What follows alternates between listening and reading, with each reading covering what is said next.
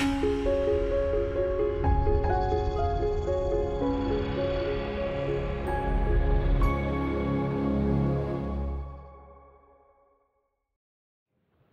welcome. Thank you everyone for being here.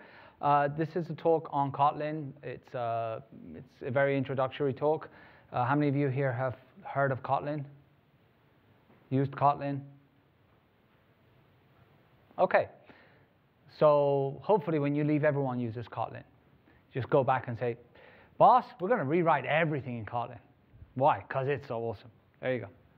That's the best reason to rewrite something, because it's awesome. I'm joking, by the way. Anyway, Kotlin, give you some background. It was started by us in 2010, us being JetBrains. Back then, we used to, well, back then, if you've heard of JetBrains, we make developer tools.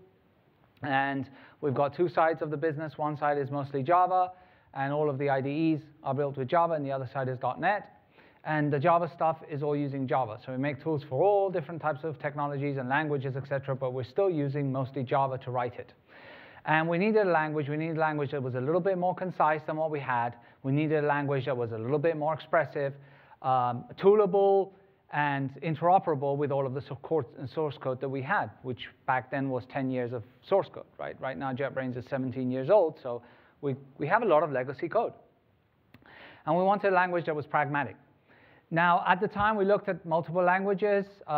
We discarded them for different reasons. Some of the things you'll see are probably very similar to Scala. And you'll ask me, why didn't you just go with Scala? Scala is not a language that is easily toolable. We know because we created tools for it.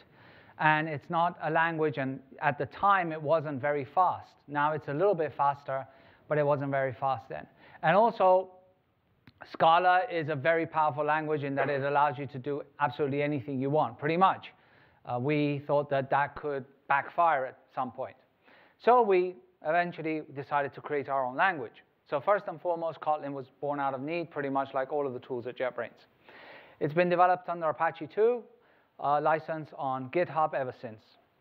What is Kotlin? It's a static language. I always forget to mention that. It targets the JVM, JavaScript, and we recently announced also native. So native is already, the first demo technology preview is already available. You can download it. I got it running on a Raspberry Pi, which is quite nice without any of the JVM or anything. And it works quite nicely.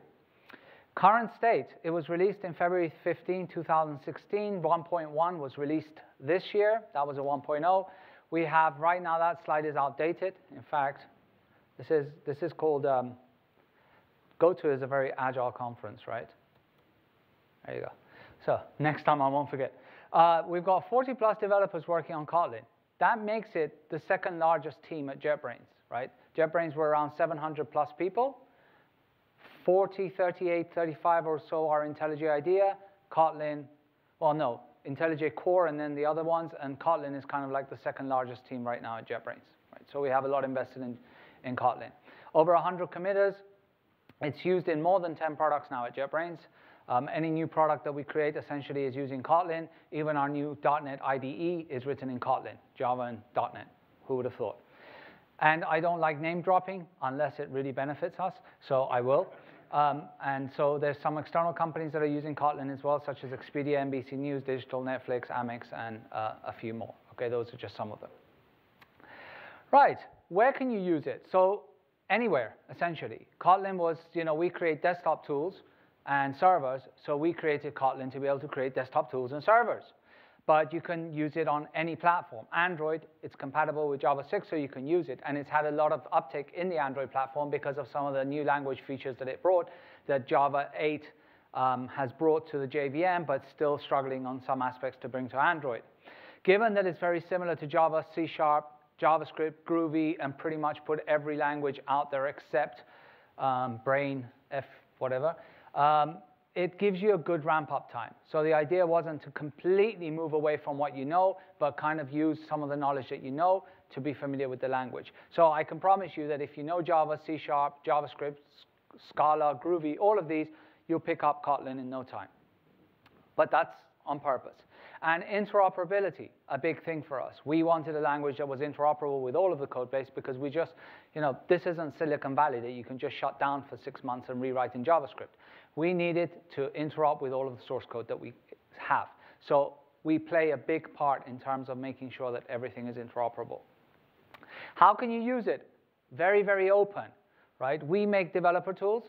Obviously, we want you to use our tools, but Kotlin is extremely open. You can use it with anything you want. You can use the command line. You can use Maven, Gradle, Cobalt, which is a new build tool similar to Gradle, inspired by Gradle, built using Kotlin, and IntelliJ IDEA, Android. Does anyone still use Ant? I mean, we do at JetBrains, but I thought we were probably the only people in the world. OK, there's two of us. And Android Studio, Eclipse, we make a plugin for Eclipse. And NetBeans, we also make a plugin for NetBeans. OK? That's it. Let's see some code. Any questions so far? Nothing.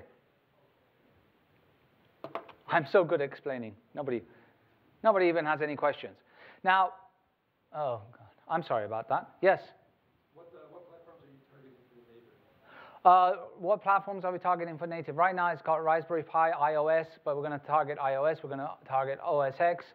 And Windows, yeah, probably has some issues. Linux already, some of it works. So it's going through the LLVM, so anything that works on that. So I don't know, does the flicker really? Yeah, that's bad, right? Yeah. It's bad. I wonder if it's the, here, let's try this.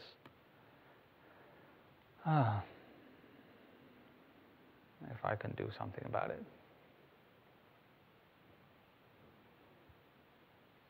That's much worse, right? Oh. Is that better? And we didn't even need a new cable. Let's make that 30. OK. That's better, right? Cool. Awesome. So file, new project. Now, I've done this talk a couple of times, which is an understatement. And so there's various versions of it out on the web. But I always like to give my audience something new, because then it's not fair. It's not fair on you. It's not fair on me. So we're going to do something slightly different. So let's do my app for Chicago. And Kotlin comes with a very small runtime, very, very small, really small. It's like 700K or so. And a standard library. So here's Kotlin. Ignore all of those other files. I was just in my source folder. So I'll say sample, and I create a file. Type main, print line, hello, Chicago. And that's about the only different thing you're going to see in this presentation over all of the different ones that are out there. The name Chicago. That's it. OK. I mean, come on. What did you expect me to? No, I'll do some things in different orders, and that way it'll be slightly different. OK. So I'll run that. And hopefully, if that compiles, we'll get hello, Chicago. There you go. Fantastic, right? Don't hold back your emotions either. And of course, you can debug as well. And I can do things like, introduce a variable here and say variable message, and then set a breakpoint on that and debug this and get all of the stack traces and everything. So essentially, you get all of the refactorings and all of that out of the box, right? You get all of that with Kotlin. The tooling is top-notch, trust me. I'm not biased, but I know. By the way, I work for JetBrains. OK, so one of the things that you're going to notice immediately is that there is no object. There's nothing, right? So this is kind of like just a file with a main entry point. So that is the equivalent of, in Java, you would have a class and then public static void main. The entry point for Kotlin is just a function called main that matches this pattern. OK? So with Kotlin, that's the good thing, that I don't need to have all of these different functions as static methods of static objects. I can just have functions in a file, kind of like JavaScript. And you move away from this idea of having like these utility classes and helper classes where you have a whole bunch of functions that you're adding because you don't know where else to put them, right? That problem completely disappears. Well, it doesn't disappear. Now it goes over to files. Now you've got all of these different files, and you don't know where to put your functions. But hey, we got rid of some characters in the process. So I can have another function that says print message, and then say message, string, and then print line, message. And I have string interpolation, so message is, okay? Right? So, calling the function is very straightforward, just print message and hello. Now, a couple of things to notice is we're following the Pascal notation where you have the parameter name and then the type. Okay. And string interpolation, as I told you, you can do other things here. For example, do more complex things here, like, say, length, and do operations. You can do if, else, whatever inside of that as well. Yes, question? Is there a reason you chose that notation over what you would be used to in Java? I think there are reasons behind it in terms of tooling and making it easier in certain aspects, the IDE. Question is, why did we choose that notation as opposed to the general Java? Also, we wanted to, it was actually an interesting tweet. Someone said, oh, these new languages, putting their types after the names. Yeah, except this was done like 40 years ago, right? It kind of is in line with those people from the JavaScript community that think functional programming is this brand new paradigm that's just been invented. Okay, anyway, I'm not going to criticize JavaScript. Maybe I should. No, I shouldn't. Right, so let me show you a little comparison. One of the things that we tried to do with Kotlin is make it more concise, right? More concise than Java. Now, that's not saying a lot. I mean, Java is quite verbose. But to give you an idea, let me go ahead and create a customer class. So I'm going to create a customer class here, then I'm going to call it Kotlin, and I'll say customer, right? And it's going to be a class. And I'm going to remove all of this. I don't need that. And I'll say val name string, and let's go ahead and actually create a val ID int, and var name string, and we can leave it at that, right? So this is essentially creating a class that has two properties. In Kotlin, there's no such thing as a field as such, right? This has two properties. It has a property which is called ID, which is read-only, because it's prefixed with, it's got a val in front, and it's got a property called name, which is read-write, and this is also acting as a constructor, right? So I can express all of that in a single line. Now I'm going to go ahead and add something here, a modifier called data, right? So that does a few things. What does that do? Well, let's go ahead and create a Java class, and we'll call it customer Java, right? And we'll do private int ID, and this is going to be read-only. It's not read-only, is it? What is it? Final. Initialize, add constructor parameter, OK. Private, string name, add constructor parameter, and then we're going to go ahead and create getters and setter for this. For this one, we're going to create a getter. Then we're going to come here and create equals and hash code. And then we're going to come here and create toString, and then we're going to come here and create, what else can we create? Override methods, clone, okay? So that's Java.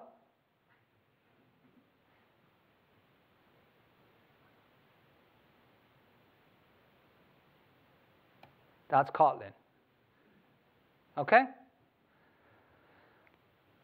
So we try to be a little bit more concise. Now, of course, you're going to say, big deal. IntelliJ does that for you. Yes, it does. So essentially, we're putting ourselves out of business. No, the point here, though, is that you don't know if this code is actually just the standard template default generated by IntelliJ or your favorite IDE, or if it's got something different, or when you add a new field or a property, you have to go and update that, right? It's a whole lot of boilercode that you don't need. All of that is just essentially there for you with this single line. Now, the data is what's added the toString, the equals, the hash code, and the clone. Otherwise, it would just be a standard class with two properties. OK? Any questions?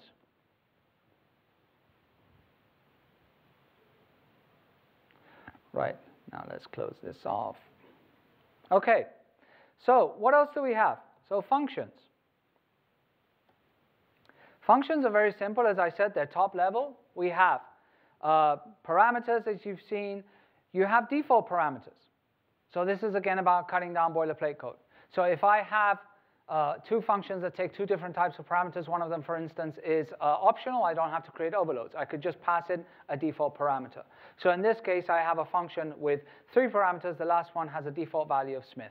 If I don't call it without passing that value in, it's going to default to Smith, right? Given I have default parameters, I also have naming of parameters.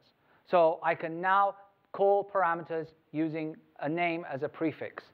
So here I say that the default and optional parameters, as you can see, has 3 parameters, and I say that the second parameter is x and the first parameter is y.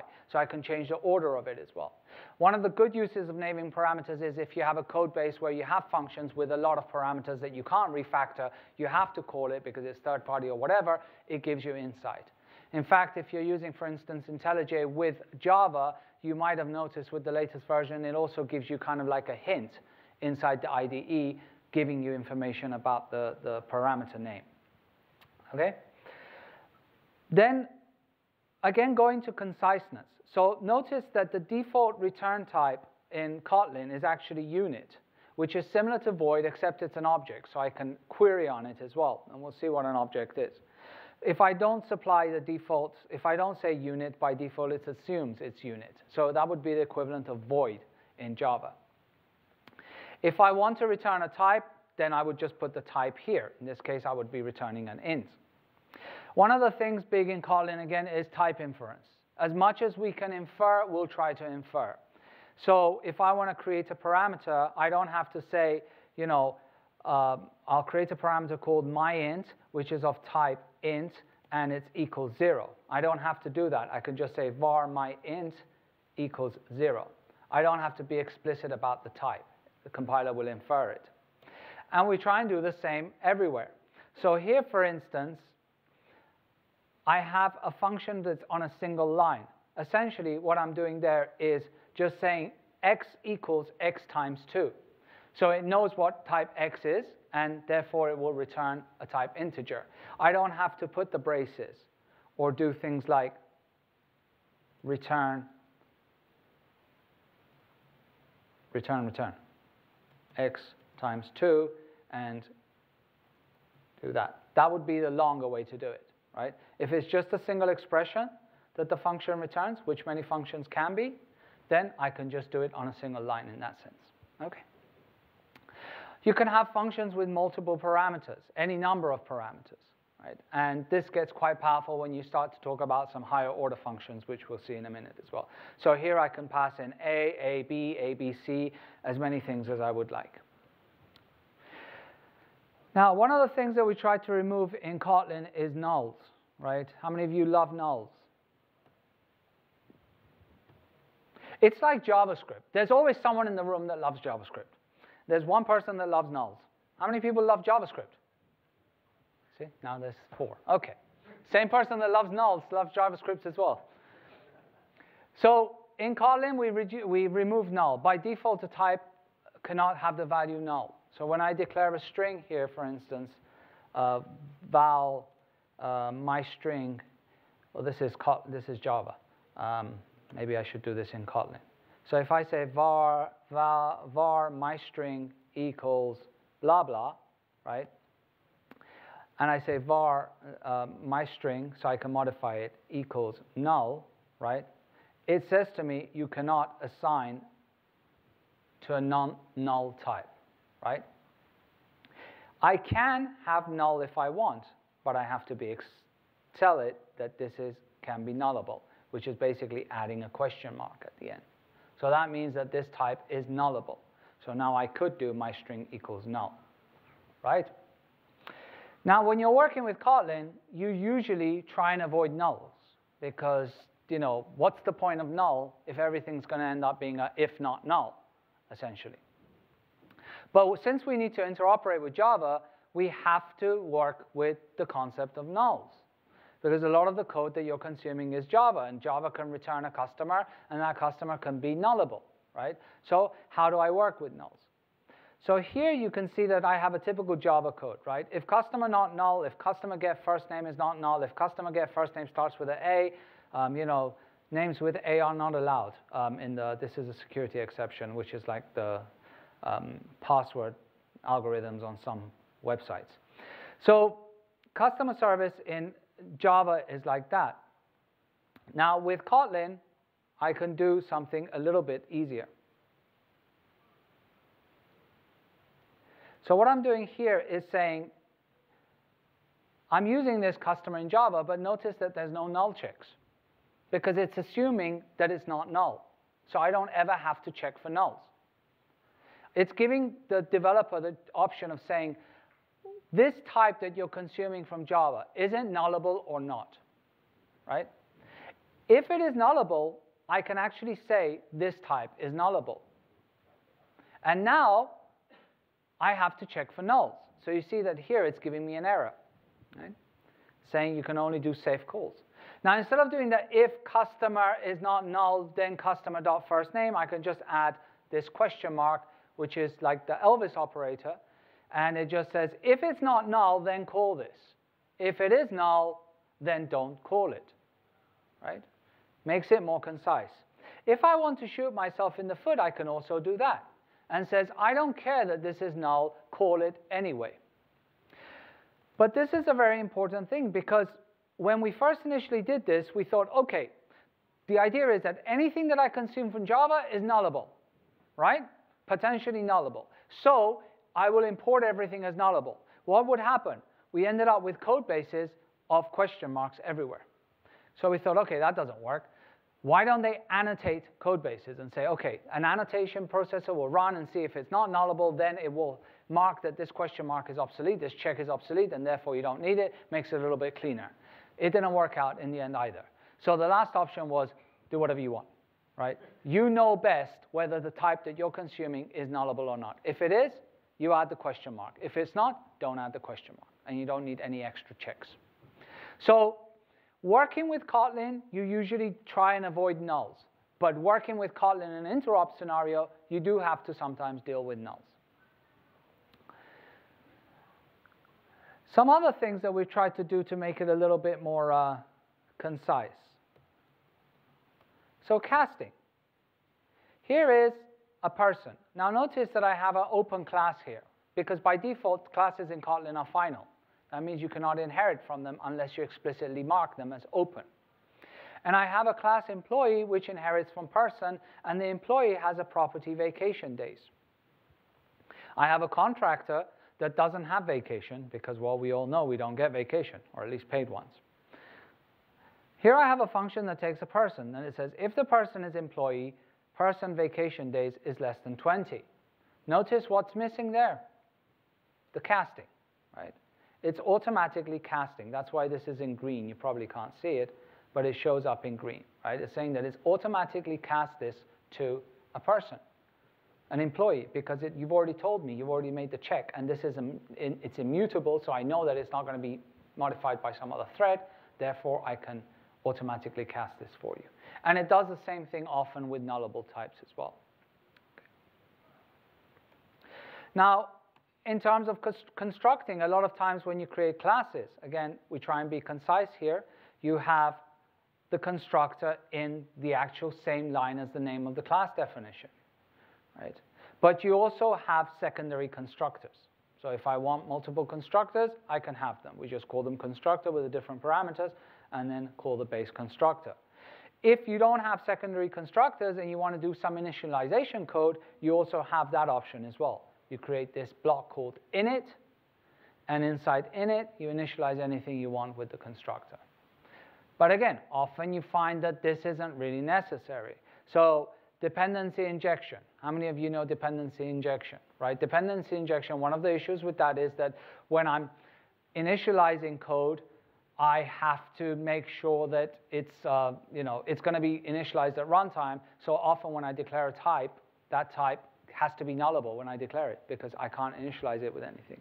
We have things for that. For instance, late init, which is a modifier which I can say, customer, so val customer, and And that would just, instead of, well, the syntax doesn't matter. But the point being is that you can just say, this is a late init, so I don't have to make this nullable. I don't have to have explicit code to initialize this in the constructor.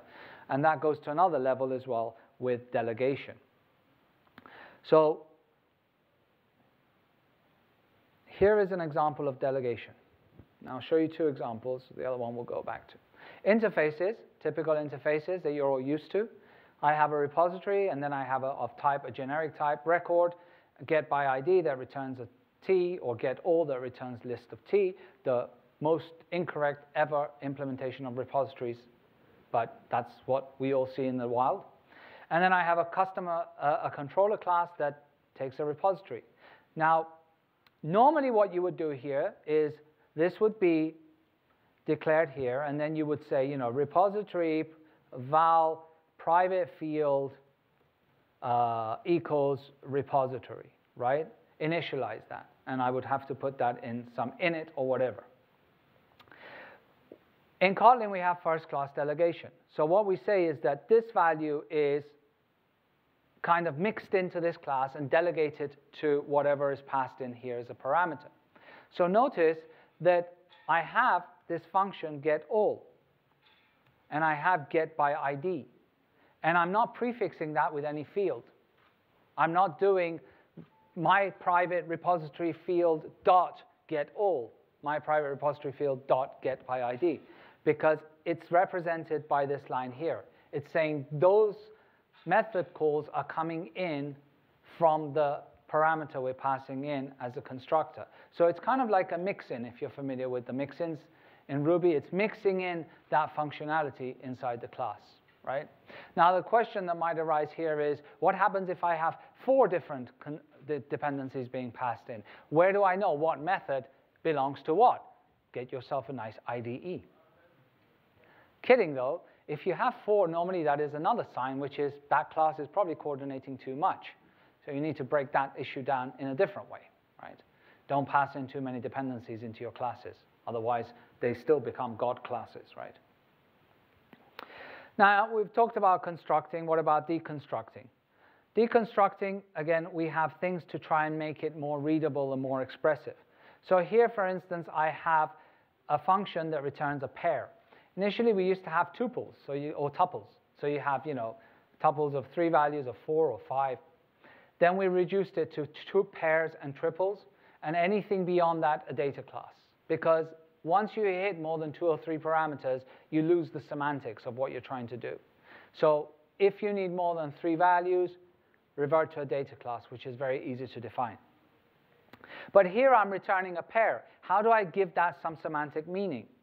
So I could do something like for element in elements, print line element first and second. That doesn't give me insight into what that first and second element is.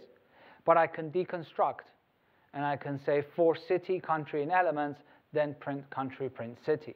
Very similar to what you encounter in JavaScript. Okay? And you can do the same when you're creating a type or anything. And now, in fact, Kotlin also has throwaway variables. So if you've ever played with Haskell, for instance, you can actually deconstruct things, and some of the values that you're getting, you're not using. Instead of getting hints that this variable is not used by the IDE, I can just use the underscore saying I don't care about this value. Right? How many of you love the singleton pattern? How many of you know how to implement the singleton pattern? How many of you have to look it up every time you implement the single pattern? Oh, come on, be honest. If you know the singleton pattern by heart, then you are misusing your memory. You should use it for something else. Like, singleton patterns and regular expressions are not something you want to keep in here. There's much more valuable things in life. I always say that I want to go to my grave without learning regular expressions. So here's a singleton pattern in Kotlin. It's just an object, because in Kotlin we have the concept of object as a first-class citizen. So you don't need to create a class and then make sure that the constructor can only be invoked once and it's a private constructor, blah, blah, blah. You just declare an object. Now, I'm not saying that this means you should all go and create singleton patterns. They're not that great. If they're read-only, they're fine. If they mutate state, they're not so good. Again, but it goes down to trying to make things as concise as possible, right? Okay, now here's some things that you probably haven't seen. Because a lot of these things you can see in multiple languages. And as I said at the very beginning, Kotlin is inspired by many things, right? But one thing that we have is extensions. So, what does this function do? That function is hello. Can you see okay at the back there? It's a little bit late for me to ask you now, but anyway. Wait, I'll ask you in 10 minutes. What does that do? That is a function, hello, except it's prefixed with string dot dot. What does that mean? Well, actually what it's doing is extending the string class with a new function, right? So I can come, and in my main, I can say, this is me.hello. Now any string class has that function, this is me.hello. Well, hello, right? The extension function is similar if you know C#. It's the same concept as C#. They call them method extensions. Although in C# you have to create a class with a static class and a static method, and then pass in this as the first parameter. Here you just prefix it with the name of the class. I can access the instance of the class I'm extending. I can pass in parameters to the class I'm extending, right? Now watch this. This is Joe. This should equal this. If we come here, that's understandable because I'm saying should equal, takes a value and compares it to the actual instance. And in fact, this could be simplified like that, right? But it's got this other little thing here called infix. And that allows me to call it in this way. This should equal this, right? One of the key things we wanted to accomplish with Kotlin was the ability to create DSLs easily. DSLs that you can create easily, simply in your subdomain and use them without having to understand ASTs or a whole bunch of language theory. And some of these things that you'll see now are what allow us to have this ability. Okay. So the extension functions allow me to extend any class. I can extend a Java class. I can extend a Kotlin class with any functionality that I want. The infix allows me to create a function that can be called in infix notation as long as it's a function that is an extension function or a member function that has a single parameter. Now, the standard library comes with a whole bunch of things. So here, for instance, I create, and again, look at the inference in Kotlin. You know, I don't have to be explicit. I have a list of albums, list of tracks, then I have multiple albums, nothing around all of this explicitness around types, etc. If I want to declare a list of numbers, 1 to 30. If I want to declare an array of words, array of, and then all of the different words. Capitals, list of Madrid to Spain, London to UK, Berlin to Germany, Washington, D.C. to USA. What is this to? Can anybody tell me? What is it? It's an infix function, right? Where is this defined? In the standard library. So instead of me having to do this more explicit Madrid-Spain pair, this actually creates a pair for me. Makes it more expressive, right? And the standard library comes with a whole bunch of functions. So filter, you know, on numbers. We follow the Groovy convention as well that if a lambda expression consists of a single parameter, I can refer to that parameter using it instead of being explicit. So I could say, you know, my even numbers equals numbers filter, and then it would be a function that you know, is divisible by 2, modulus 2 equals 0, so the pairs. But first of all, in Kotlin, each of these a lambda expression, this is a lambda expression, right? That's how you do a lambda expression in Kotlin. It could be multi-line, right? And if the first parameter is, if it's a single parameter, I can replace the explicit definition of it, explicit declaration of it, with it. So that's where that comes from. Okay? That's like Groovy. I have all of these functions like map, and if you look through the standard library, the majority of these are extension functions on generic types. So you get map, filter, flat map, sorted, sort by, group, all of these different things on all of the different collections, array list, whatever you want. Uppercase, lowercase, all of these different things. This comes all part of the standard library. So the higher order, of course, I can create my own higher order functions as well. So here I have a higher order function. A higher order function, if you're not familiar with the term, we've just used it with filter. Filter is a higher order function. Higher order function is a function that takes a function or a function that returns a function. Right? Now you know functional programming. There you go. A higher order function.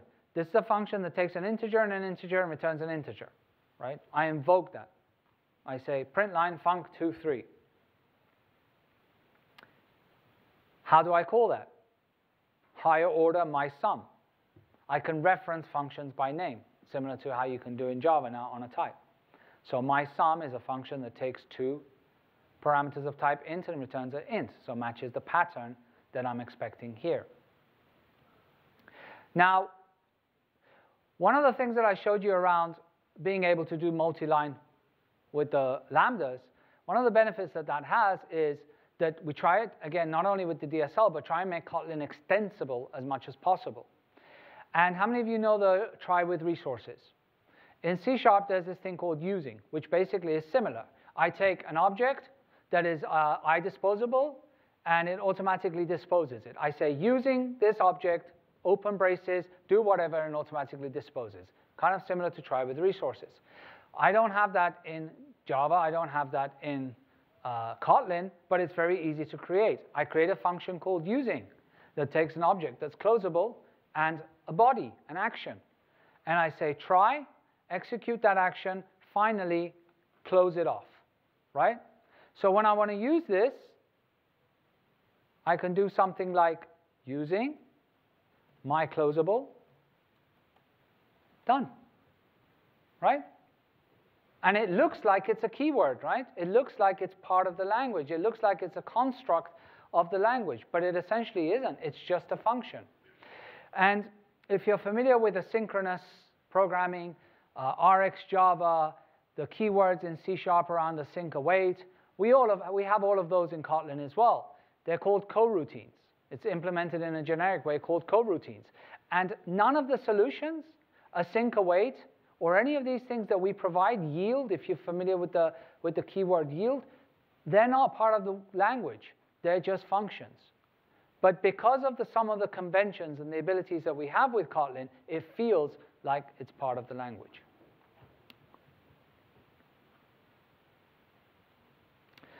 So what else? Sequences.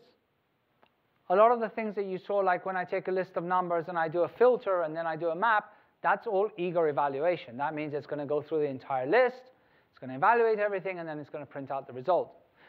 A lot of times now we want to work with lazy evaluation, which means basically process data until we find what we're looking for and then discard the rest. You can do that in Java with streams. In Kotlin, it used to be called streams, and then because of Java coming out with streams, we kind of changed it and we call it sequences.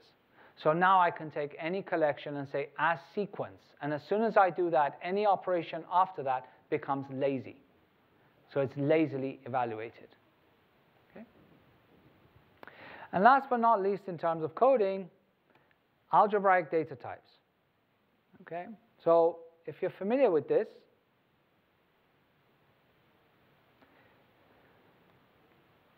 this is very common in languages such as Haskell, for instance. An algebraic data type is essentially a type that could be of one type or another type, Boolean, for instance. Right? Here I have a page result that can be a type success or a type error. So you see that the class success inherits from page result. The class error inherits from page result. If it's successful, I want my class to contain some property called the URL. If it's an error, I want it to return have a code and a message. Now, forget this sealed word here. I'll tell you what that is. So now when I do calling page, result equals get page. Now, when the result is success, print line URL. And again, notice that this is automatically casted to the return type. When the result is error, print line message, right? It's a much nicer, cleaner way to write code because I don't have to return an object that has everything, whether it's a result, successful or an error, and then say, if error on that property, then make use of these properties. If not, make use of those other properties. So this is just basically a subclass of the type page result. What's the sealed keyword in here? That's saying that this is it. In a hierarchical way, no other class is ever going to be inherited from page results. Yes? The default? No. All classes are. That's different. That's open. So open, by default, it's final, right? Sealed means that no other class outside of these two are going to be inheriting from page results.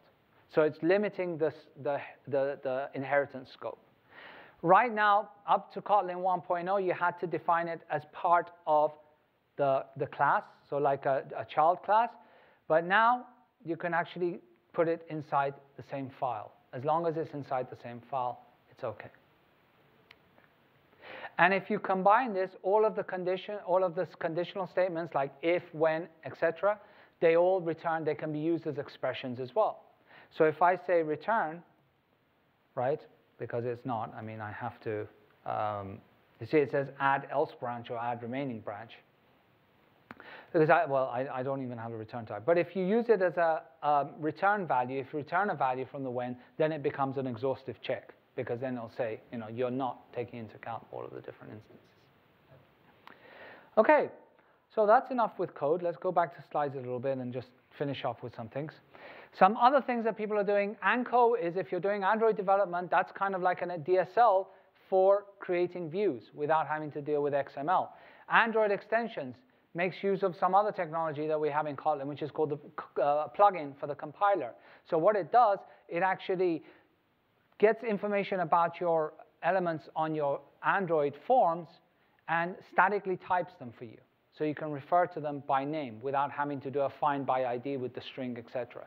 Spring Boot, Spring is a very big advocate of Kotlin now. They're using it extensively. And Spring Boot now supports Kotlin natively. And it has Kotlin extensions. It makes use of a lot of things. Cobalt already mentioned. This is a DSL for writing build in Kotlin. And of course, Gradle recently announced, well, recently, no, nearly a year ago, announced that now they support Kotlin. So you can write your Gradle scripts in Kotlin. It's called Gradle script Kotlin instead of using Groovy. And they recommend Kotlin for any new plugins as well. Coming in 1.1, all of those things are there because 1.1 has already been released. For you, the next steps, go to kotlinlang.org, try kotlinlang.org, and Kotlin koans, you can download them offline, play with them, learn the language. Books, there's a whole bunch of books. These are just two. These are already published. If you're doing Kotlin for Android, recommend the book on the left, Kotlin in Action. I've got an O'Reilly course if you're interested. I also have a podcast now called Talking Kotlin. Self-publicity there. Community is very, very large, very active, very nice. We've got about, I think, close to 7,000 people now on our Slack. Don't tell Slack, because they don't like open source projects. On the free tier, they'll love it on the paid tier, of course. But yeah, very active on the Slack channel, right? So you can join the Slack channel and then die with 1,000 deaths of Slack channels inside Slack channels. And also, I wanted to mention, with their permission, Trifork, because they're helping organize this, we're having a Kotlin conference in San Francisco. So if you're interested in that, that's going to be a 2-day event on November the 2nd and 3rd. Very cheap, beautiful. It's going to be big. I promised I wouldn't do that. Anyway, summary. So I hope you get the essence of this, that the goal with this was to be a pragmatic language. A lot of the choices that we have made is to make it easy to solve some of the problems that we face in daily development. Very easy learning curve, The interoperability allows low-risk adoption because you can add it to your code base gradually. You don't need to start with tests. Any Java class can be called from Kotlin, and any Kotlin class can be called from Java. And this is obviously a very subjective thing, but empirical evidence based on my biases has proven that it is extremely enjoyable by everyone that I ask. Okay? And Kotlin is here to stay, and this is a very big important point because we have a lot invested in Kotlin. And we didn't make Kotlin to sell consulting around Kotlin or sell programming around Kotlin. We created Kotlin for us, for our tooling, and our tooling is our main source of income. And we're going to continue to sell tools, and Kotlin has now become one of our tools, except we use it ourselves and we give it away free in the hope that you guys will all buy IntelliJ IDEA, which eventually, hopefully. And to sum up, someone tweeted, and with their permission, I'm showing it. He said he researched Kotlin last night and then spending the morning looking at mountains of boilerplate Java in Android Studio. I see why they did it. Pretty much that. That's a good summary of why we did this. Thank you.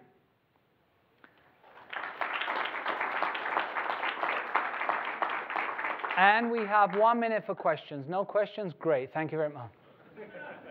Yes. So the question is, when I extend string, how does that impact? So essentially, it's based on a package level scope. So when you define your package, which by default is default package, but you can explicitly define a package in Kotlin, we follow the same conventions as Java, the death by 1,000 subfolders. Except you don't need to have them in subfolders. But it's basically on the scope. So when you're inside the IDE, if you write a string.hello, the IDE is going to pick it up and say, oh, there's a hello defined in this package. And it'll show you the IntelliSense. Then you hit enter, and it'll import the package for you. Right? Class overrides, member function overrides the extension function as well. Yes? So the question is, static versus instances. Everything I've done is essentially a class as you know it in Java, right? A data class is a class in Java. You have to create an instance of it. Yes, I actually didn't show how to create an instance of something. Val customer equals customer. There's no new keyword, okay? That's how you create an instance, right? The only thing that's not an instance is object.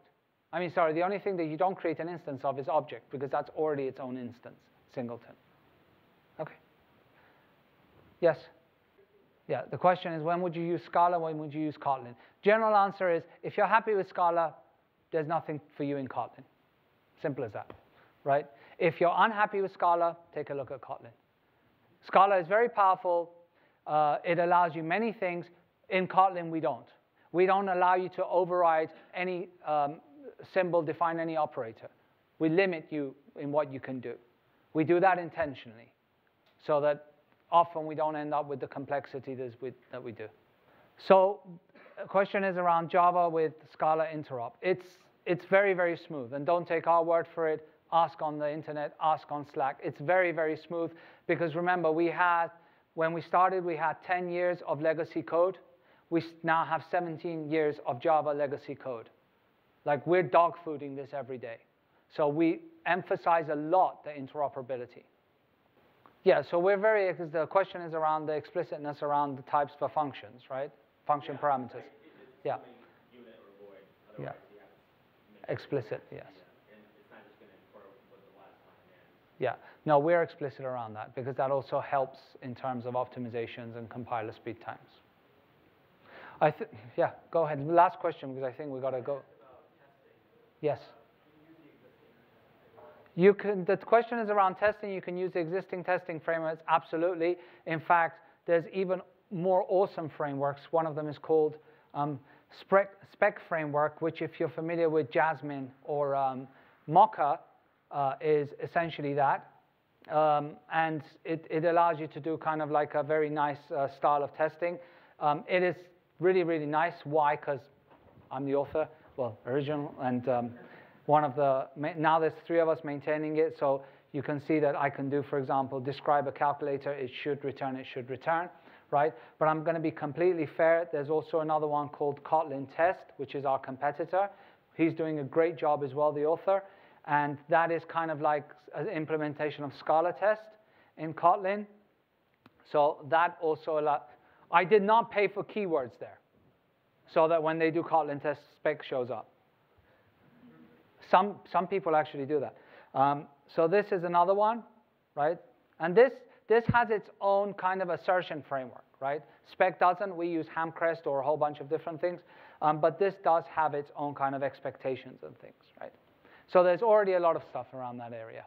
One of the things that we're going to do with spec, though, is we're going to try and decouple completely from JUnit, so that essentially you're going to be able to use spec when you target JavaScript, native, or JVM. Right, that's it for time. I'm here the 3 days, so if you want, come around and I'll be happy to answer questions. Thank you.